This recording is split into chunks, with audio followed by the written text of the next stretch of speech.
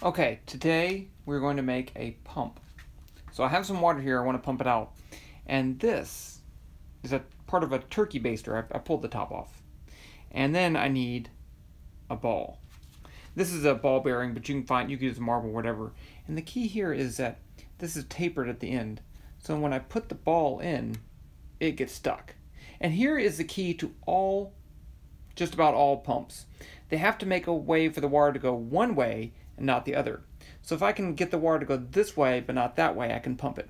So if I have this ball right in here and the ball moves up, then water can go by it. But as it moves down, it gets stuck. So I can use this as my basic pump. So I don't have it connected to anything, but you could imagine that this is connected to a hose. So just for effect, let's add a little bit of dye to the water so you can see it better. Nice dark color there. Okay, so there's my water. That way I can tell when it gets pumped up. So I have the water in there. I'm going to add the ball bearing. Just pop it in there. Now you can see the ball bearings in the bottom. Now all I'm going to do is shake it and we can watch the water level rise.